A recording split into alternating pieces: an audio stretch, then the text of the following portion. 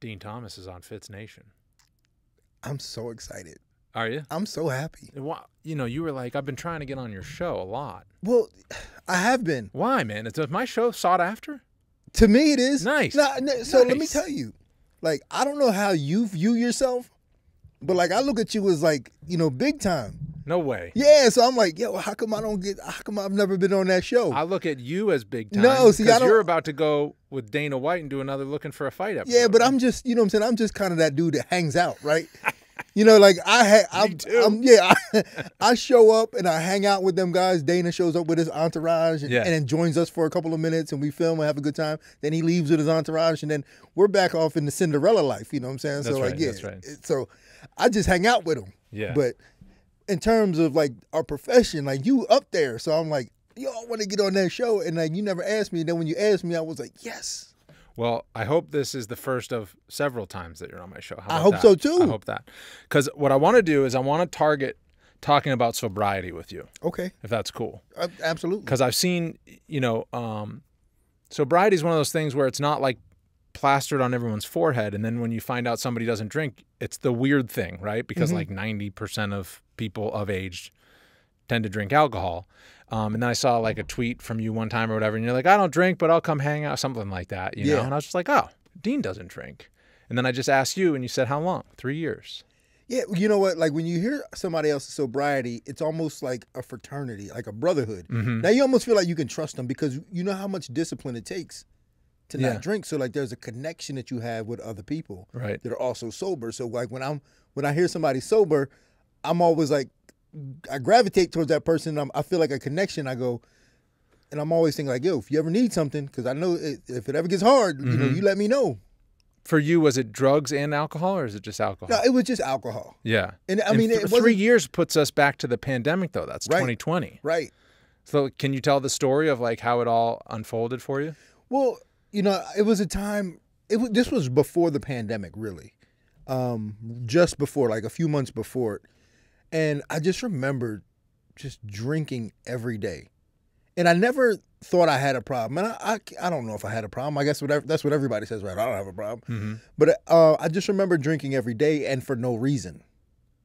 And then I started thinking to myself, like, why am I doing this? Like, what is going on with me? And then I realized that nothing good comes from it. Like, nothing good has ever come from me being drunk. Only bad stuff. When did you notice, what made you notice, like, wait a second, I do this every day. This isn't normal. Or yeah, I was in a bar. I was in a bar by myself drinking. What time of day? It was in the afternoon. Yeah. Yeah. I'm by myself in a bar drinking in the afternoon. And this was like a span of like 2 weeks. And I had been doing this every day for like 2 weeks. Going to the bar. Going to the bar. By yourself in the afternoon. By myself in the afternoon, yeah. Just like, yeah, let me just get a little drink. Yeah. Get a little drink, get a little drink. And then I started to question, like, why am I drinking in the first place? And it all started from, you know how when you're young and you want to talk to a girl and you go, I just need to get a little alcohol in me. And that's how it starts. And just then soften it up. Yeah, let me get a little loose. And then I remember, you know, before I would go on stage to do something, I go, let me get a little something in me. You know what I'm saying? Get the juices flowing. And then I realized it became a crutch. Like whenever I needed to do something to be personable and likable, I felt like I needed to drink. Yeah. And I don't ever want to have that crutch. I don't ever want to feel that. Yeah.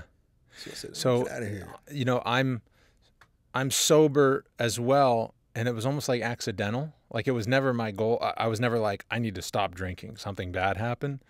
But 2020, I had started tracking like how much I drank in 2018 and 2019. Like keeping track, like how many beers do I have in a year?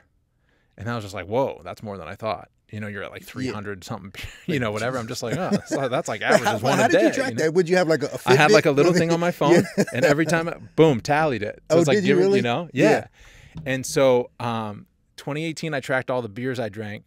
Then I was just like, I need to drink less beer. So 2019, I started drinking more whiskey. And I'm just like, well, that's not the answer. Yeah. So did you stop drinking beer and move to whiskey because of the calories? I was like, that's a benefit. I was like, I'll have one old fashioned, but I'll have 3 beers. Right. I did that same thing. Yeah. Yeah. And then so my wife who wasn't even like, you need to stop drinking, but she was just like, what if you just didn't drink for a month? Don't drink for January. You know, sober January is like a thing, right? I was like, okay, I could do that. I was like, I only have one work trip, because sometimes on the road, like airports, and you're just waiting at lounges or whatever, that's when I would have more, not like in a negative way for my job, but just like, you know, Thursday night, couple nights before the show, you go out and you have a couple drinks at dinner or whatever. And so January 2020, I went sober, and I was just like, this is pretty cool. I could keep doing this, you know? For you, like, how long did it take, like, when you stopped making it a part of your life and you're just like, oh, this works? Well, the transition for me was, how do I go from needing that crutch to be personable and likable to just doing that on my own? And I figured it out, and like, it was kind of a weird transition period in my life, and it was actually during the pandemic. So it was easy to like not go out and drink. So it was easy for me to. I go, thank God I stopped for that. So for that January of 2020, because otherwise I would have been bored and at home and all that. Yeah. So I spent a lot of time with myself, and I did a lot of self-reflection, and so I realized that I'm enough. Like, just me being me is enough, and I know I got the goods, whether I'm drinking or I'm not. So I just had to have the confidence to be able to go out and just say, I'm enough. Yeah. And I don't need a crutch. And then you get to a certain point where it's very refreshing. You feel almost free. Yes. Do you feel free? Yes. I feel like totally free. Yeah. Like, I don't need nothing. I'm just, let's go. Yeah. When I want to make a change in something, I'll try to institute the change, and I'll read a book about it at the same time. So in that January 2020, I read 2 books about like why stopping drinking is good, or like, you know, people that went sober and wrote about it, right? And then it's like, I'm noticing the changes myself, and I'm reading about the other possible benefits. And I'm just like, yeah, that's it. That is a benefit. When I go on vacation now, I don't have to say it's going to be really fun after I have 3 or 4 margaritas. It'll just be fun from the start. Right. Exactly. That's what I'm talking. That's the freedom. And that's the freedom. And to do what you're doing, to be able to read about that and follow other people's journey, that has to be incredibly refreshing and empowering, and to reinforce the same ideas that you're having, like, because you're going through it and you're reading the other people going through it, and you're like, man, this really does work. This is amazing. Yeah, you notice more benefits because they write a kind of a whole thing about it, and then you just start picking off. So for you, so you start feeling free, but you also have to get to know yourself again. Yeah, you have to. What was that like for you? And that's the part that I really enjoyed, actually, because like you said, you have to get to know yourself, because you are who you are when you're drunk too, but that's kind of who you really are. So you have to be able to tap into that. And then you realize, okay, first my realization was that I'm enough. And then my next realization was that I'm actually pretty fun. Yeah. Like, I'm pretty fun to be around. You know what I'm saying? Yeah. Like, I see why I'm pretty fun to be around. Like, there's value to me, you know, without being, you know, there's just value to me. And I can control it. I don't need to have a drink to get up. I can control it just me being me. Yeah. Did you feel like you weren't yourself at first, though? Because how long did you identify as, I'm the life of the party who has a few drinks, and then I'm the fun guy? Or like, how tough was it? I don't think it was that tough. But like I said, I think because it was during the pandemic, it made it a little bit easier, because I didn't have a lot of options to go out. You're out all the time with friends and all that. Right. So I didn't have a lot of options to go out. And to be honest with you, I'm pretty introverted anyway. No way. Yeah. Like, I know, but no one can believe that. Way, dude. No one can believe that, but I really enjoy being by myself. I really do. And that's part of the reason why, like, I would have to drink to go out, to be able to get this Superman strength. Like, getting a drink in me was like Superman going into the phone booth. And now that I don't have to do that, I live in my cape. And I feel so much better about it. So you were introverted, and so the alcohol helped pull you out, so that you weren't an introvert, and then everybody knew you as that guy. Right.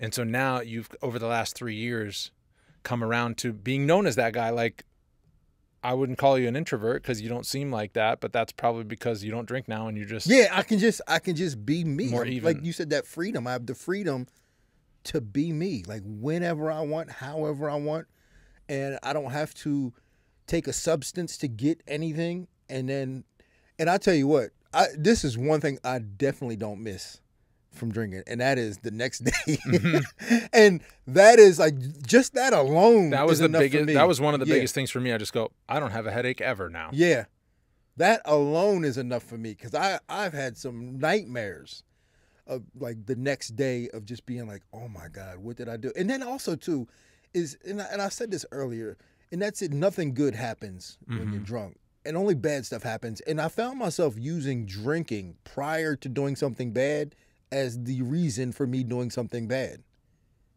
So I would be like, I'm about to do this, so let me get drunk so that I can say I was drunk. Right. And like and then I realized that's just a scumbag move. And I don't want to do that. I was like, you know what? I need to be right. Why, when you were making the transition to it, did you say, I need to stop drinking altogether and be sober instead of I need to just really pull back, but once in a while I can have? Because I think a lot of people fight that battle. Yeah, and I think I think for me it was really because I wanted the freedom. I wanted the flexibility. Because as a entertainer, personality, we need to be able to get on like that. I can't go, give me 10 minutes, I need to get a drink. I need to be able to get on when you say get on. And I can. Yeah. Right? I don't need, if somebody said, going on in 5 minutes, let's go. I don't need anything. You know what I'm saying? So for me, it was like, if I'm going to stop, I need to just stop totally.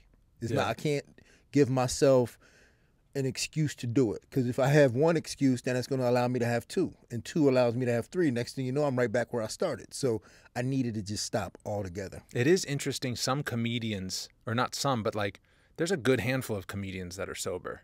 And you just go, man, you would think that they need that to get into that mode. But the ones that are very, very good, it's not like they get drunk and go on stage. But a lot of us are like, I could get on stage if I had a few drinks. I'd get up there on an open mic night and I'd probably be pretty good. Well, it's funny is that I've always done that. Like whenever I've been on stage, I've always had some drinks before I went on stage. And the very first time I remember I went on stage, it was on Looking for a Fight with Dana, and we performed at the Laugh Factory, and I remember being in the back just pounding them to get up there, pounding them to get up there. But then the very last time I went up on stage, I did the show, it was on Fight Pass with Adam Hunter. Yeah. And that was the only time I've never drank to go on stage. How did it feel? I went on stage and I felt amazing. It was amazing to get up on stage, to just go up there sober and perform. I mean, it was extreme. It was empowering as well too, because it made me feel like I can do anything, because I didn't need to drink. I was just like, put my clothes on, let's go. Yeah. It's a great feeling. So like that feeling will start spreading into a lot of other aspects of your life as you go sober, because when you think about it scientifically, and this is what I got from reading some of those books, is just like alcohol is a depressant.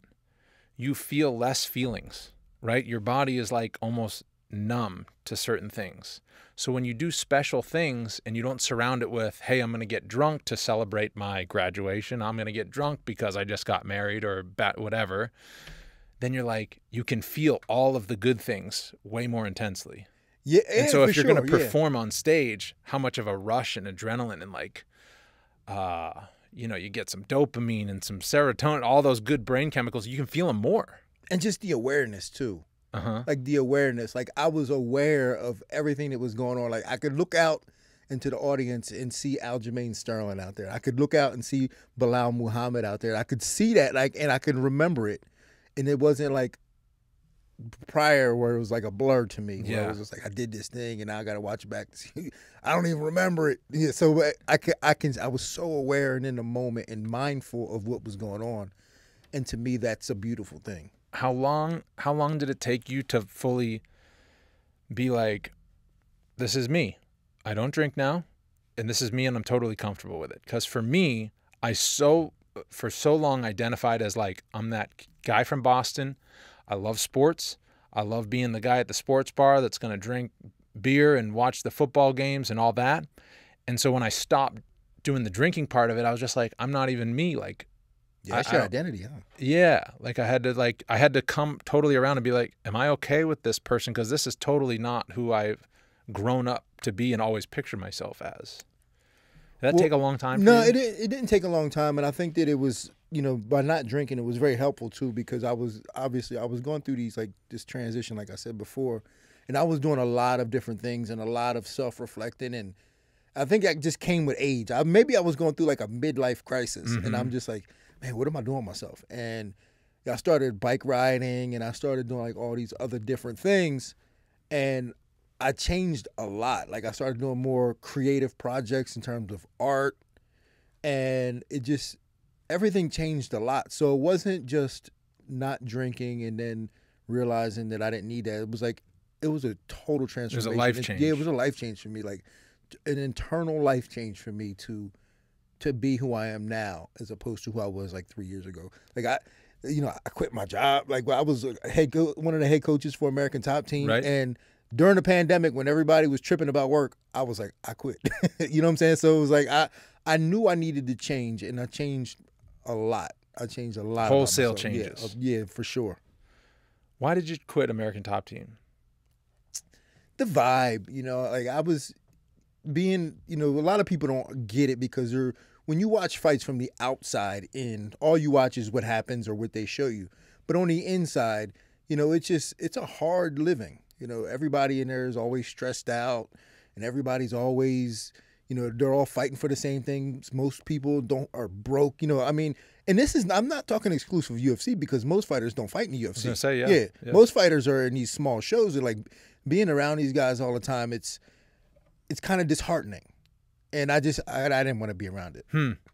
You pulled way back on your coaching. Yeah. Do you coach anybody now? Yeah, I still work with Jillian Robertson. I still work with Phil Halls. I'm supposed to start, you know, consulting with Sean Brady. Okay. A couple people I work with or consult with. Yeah, you like that better? Like that? Yeah, for sure. Approach? I don't. You know, like I said, it's a lot of stress. People don't understand how much stress it is to take on a coaching role and another fighter, because it's a relationship. Mm-hmm. It's entering into a relationship, like I don't want to say a love relationship, but it's a serious thing. Yeah, for sure, it's a relationship, and it's, you know, it's a lot of different ideas going on, and a lot of, you know, this and that, and it's hard, and it's not something that I wanted in my life. Again, part of that change, I wanted a stress-free life. I wanted to take away some negativity and be easy. And like you said, now I'm feeling more. Mm-hmm. As a fighter, as a coach, these guys are trained to be immune to feelings. You can't show your emotions in a fight. You can't show that you're hurt. I can now, because like now, you know, I've been through this transformation. Yeah. So I got to get out of this environment. You were probably drinking because you were in that environment too. Probably, that yeah. Oh, for sure. I think that probably really did have a lot to do with it. Like, you know, in the middle of the day, like, oh man, I go to work today. This dude got a fight coming up. Now I got to help get him ready, and and you know, he's tripping. He ain't got no money, and next thing I know, and I'm like, oh, let me just get a little drink. Stop by the bar, get a little something. Yeah.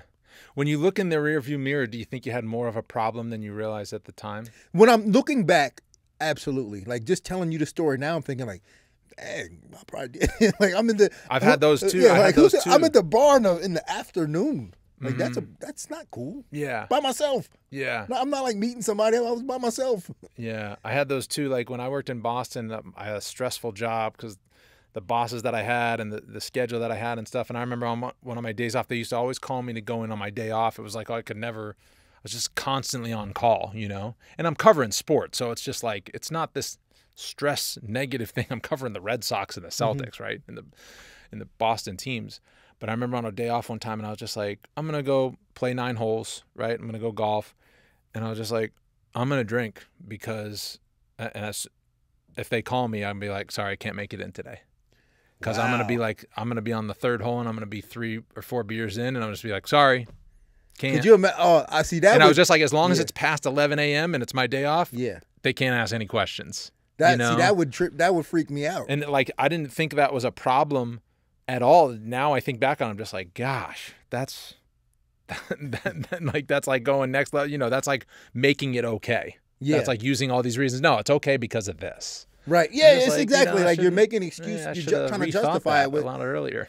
a lame excuse. But I think that we had a similar journey because, you know, I watch your stuff. You know, I pay attention and I see that you taught yourself how to play the piano and so like, and those were the type of things that I was doing. Yes. Over the, you know, during this transition. Like you know, I taught myself how to make candles and no way. Yeah, I make candles. I've made customized candles for a lot of people. I do the artwork on it and I make a little candle for everybody. Yeah. So I taught myself how to do all this like creative stuff during this process, and it's so healing. Yes. And it feels good. Like I've always wanted to learn how to play the piano, and the fact that you did and you taught yourself, I'm like, I'm so jealous. I started in the summer of 2020. Did you really? Yeah. And I love it. I love that you did that because I'm so jealous. I've always wanted to learn how to play. I'll get some recommendations. I'll let you know. We'll get you down that path. Yeah. It's so fun. It's not as tough as people think. There's 88 keys.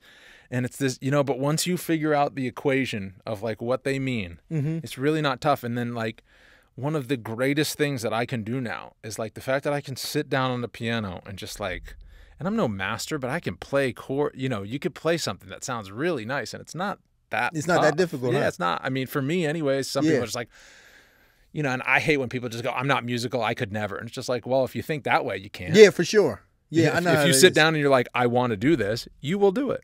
Yeah, I definitely want to. I was going to take lessons one time. I had this this gay guy wanted to give me lessons, and I was like, all right, cool, come. And I had my school at the time. I was like, come to my school, and he refused to come to my school and give me lessons. He wanted to come to my house, and I was like, that's kind of weird. I was like, come to my school, and he was like, no. I was like, well, then I guess we're not going to do this. No. And then I never pursued it after that. Yeah, apps. Yeah, apps and online lessons are huge now. Like for sure. I don't have, you know. Like you can do everything online now, so I got to learn how to play the piano. What would you say is like if somebody's watching this and they're like fighting that battle of like I should stop drinking, I should drink less, I should go sober, but it's really tough. What's the advice that you'd give? You know, I really think that the advice is that one, my first thing is stop. You know, like if you're having doubts about drinking, stop. You know, like it shouldn't be a debate. Yeah, it shouldn't be a debate. Either you like it but if you're like, I should stop, and you know it's bad for you, then you should stop. Like, it's not a debate.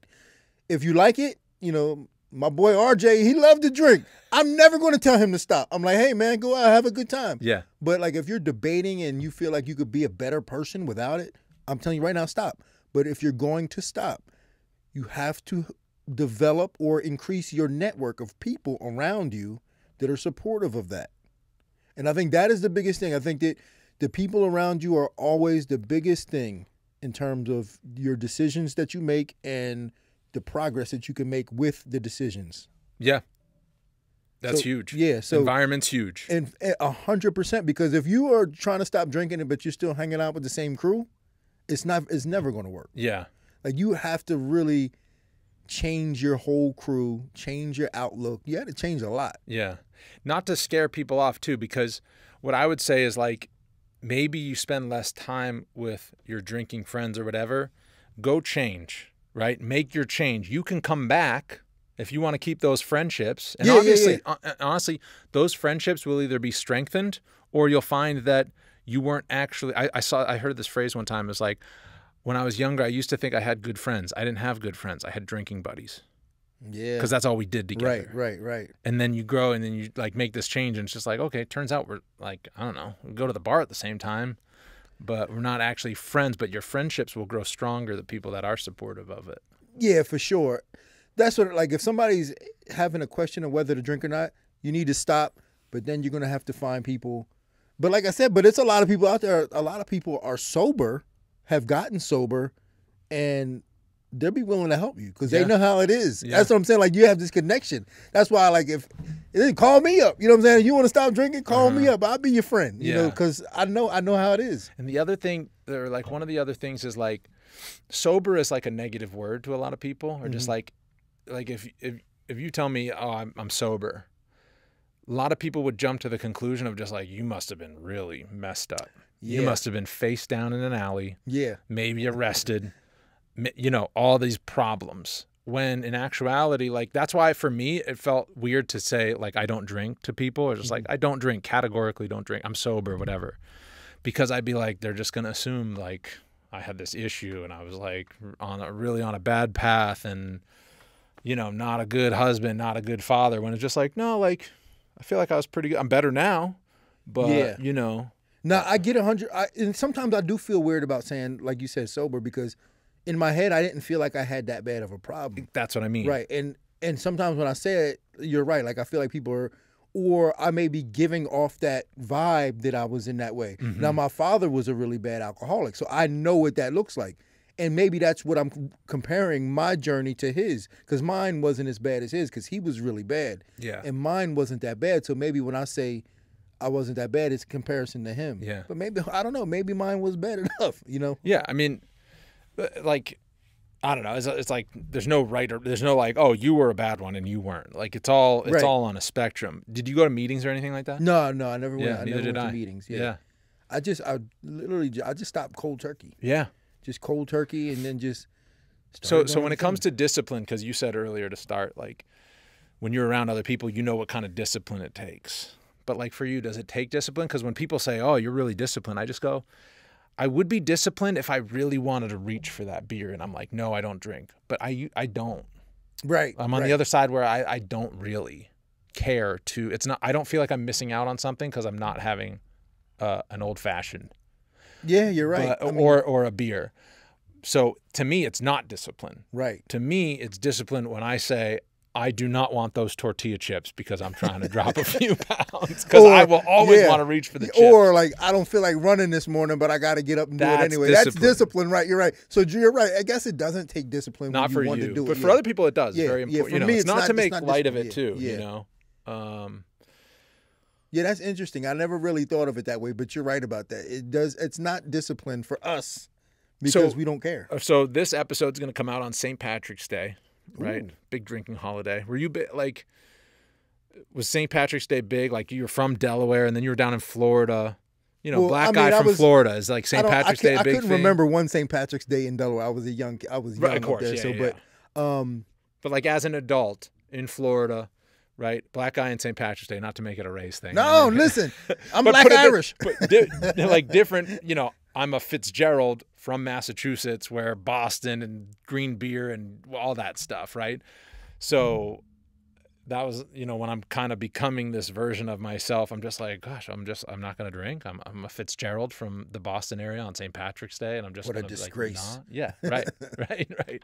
But for you, like, you're going to be in Boston on St. Patrick's Day with Dana White and Matt Serra, and there's certainly going to be some good times going around. What is it like for you to be in that environment now? Well, the one thing I will say is this, is that when you tell people that you're sober and you don't drink, people are pretty respectful of that. It's a lot different than drinking, because when you drink and you say, nah, I'm not drinking today, you can't get it. They're like, oh, you get this, you bleed, you know, and they force you to. But when you say, nah, I'm sober, I don't drink, people are very respectful of that. Yeah. And I'm cool with that. So, but I think maybe the hardest thing for me was learning how to deal with drunk people when you're sober. Because that's I haven't dealt with that much. You haven't? That's because I have I have 2 kids, and my wife just kind of, I mean, she doesn't drink anymore at all. It wasn't even a thing for her. She's just like, I don't want to drink anymore. I got to breastfeed, and then she just kind of fell out of love with it and didn't miss those times. But for the most part, like we don't go out a lot. Like we're just, once in a while we'll go out to dinner. But I'm not around a lot of people that are drinking a lot. You are sometimes. Well, you're on the road a lot. Yeah, and I can be on the road. I'm not anymore. All these shows at the Apex. Yeah, and sometimes I'm around people that drink a lot, and my tolerance for dealing with it has risen for sure. Because I remember there was a time, like if I was still drinking and couldn't drink, and there were drunk people around, it doesn't work, man. I'm like, oh, you're annoyed. You're annoyed, not because you want one. You're just right. It's like, man, these people. I'm out. But now, you learn to be entertained by it.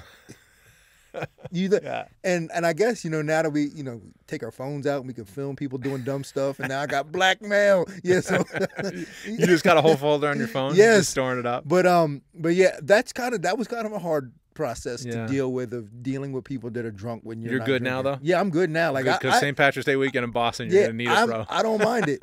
The only thing I have to keep my head on a swivel is people like tough guys, they want to be extra tough, right? So I got to make sure that I'm aware. Yeah, I don't want to get snuck up on. Yeah, when these knuckleheads run up on me, I got something for them. Yeah, you ever feel like you want to hold back from being like condescending, like, nah, I don't drink, That's another That thing too. for me sometimes. Like when you're making positive changes, I don't want to be the guy who's just like, I'll tell you this right now. Like I eat plant-based diet for the most, like 98% of the time. And then, and I don't drink. I'm like, who the hell is this guy? Because the 6 years ago version of myself would make fun of me a bunch. I'd be like, who is this loser? Get out of here. So I'm like I'm in my head about that. Sometimes I'm just like, I'm that guy. Sorry. I'm sorry. I'm that guy, but I turned into that guy. I never thought about that, but you're bringing up these, these thoughts in my head. I'm having these light bulb moments right now of thinking, you're right. When sometimes you say I don't drink, you feel a little bougie, like I don't drink, I'm better than you. Like, yeah, what's wrong with you? Yeah, and that's certainly not the case. Like I said, if you drink and you thoroughly enjoy it, and it's you feel like it makes you happy, by all means, I will buy you a bottle. You know what I'm saying? Like I have, like most of my friends drink. And I buy them drinks sometimes, So there was a time where I didn't. Like it took me a while before I was able to do that. But now I'm like, listen, that's your thing. You drink, go ahead, have a good time. Yeah. But yeah, I guess you're right. Sometimes you can feel like, oh, I'm better than you. What's wrong with you? Yeah. That's funny. Else. Anything else, Dean? What else? What else? Any other pointers on going sober to anybody out there? If anybody out there is sober, keep going with it. Thumbs up. If you're not, enjoy yourself. Yeah, enjoy yourself. That's the way it is. Right. Like if be safe, enjoy yourself. Just be safe. Don't hurt nobody. Don't make fun of me and Dean. Yeah, we're just living our lives. I'm just trying to do my thing. You know what I'm saying? I'm just trying to be me. But I think I really appreciate this conversation. You've made me think about a lot. You've opened up my mind to a lot of different things I have never thought about. Yeah. And that's why I like having conversations. And we couldn't have this conversation if we were drunk. So it would sound a lot different. Yeah. Gosh, I'm trying to think if I had any other things I wanted to clear up or any other things that I wanted to shed light on it. I think I'm good. But here's the fun part, Dean. We're off and running with one episode with Dean Thomas on Fitz Nation. You let me know if you ever want me on Lover and a Fighter. Of course. Right? Part of the Fight Pass Podcast Central Galaxy of Stars. Yes. We're both in the Galaxy of Yes, Stars. we are. So anytime, but check out Dean and Josh on that show. What other stuff you got coming up? You got a lot going on. I stay pretty busy. I got Dean's Got Answers. I'm going to get you on Dean's Got Answers. Where's that? Answers. That is on YouTube, but the UFC, I don't know how it works. UFC just I film it right here in this room. Oh, it's with you. It's with the UFC. Yes. Good. Yeah. So it's with the UFC. I have that, and then I'm always around. I'm working this weekend. Yeah. Doing the insight coaches. You're analysts. great at that. Yeah. And I'm working, and I'm doing the post show too. Exactly. I'll be with you on the post show. Are you? This will be out next week. We'll have done the post show in the rearview mirror, but it's going to be weird. fun, I'm not doing the pre-show, but I'm on the post show. Well, the pre-show they taped because of all that's going on this week. Oh. Power slap. There's a lot going on. So Bisping and Helly taped the pre-show on like Wednesday. No kidding. I think. Yeah. I mean, I don't know if I'm inside baseball. Like, yeah. I'm pulling the curtain back for everybody, but there was a lot of moving parts with production because they're doing John Jones pay-per-view, Power Slap, and Jan Dwalishvili show at Virgin Hotels in Las Vegas. Pay-per-view in London coming up. Very busy time for the UFC. Man, and I love it, man, because that means we're working. That's right. I love it. Oh, my God. Thank you for allowing us to work. And you got Dana White looking for a fight. Dana White will come out fight, soon, yeah. but you'll be taping Yeah, we're taping that next week. So if you are in Boston, come check us out. And I'm doing a seminar at Mark Delagrati's spot in Boston on that Friday night. Yeah. Man, I'm enjoying life, man. I'm living my dream. I appreciate your honesty, Dean. Thanks for coming. My man. Appreciate it, man. Dean Thomas, everybody. Thanks for watching Fitz Nation on the UFC Fight Pass YouTube channel. You know, my bosses would love it if you hit that UFC Fight Pass logo and subscribe to the channel. Thanks, and I'll see you next time.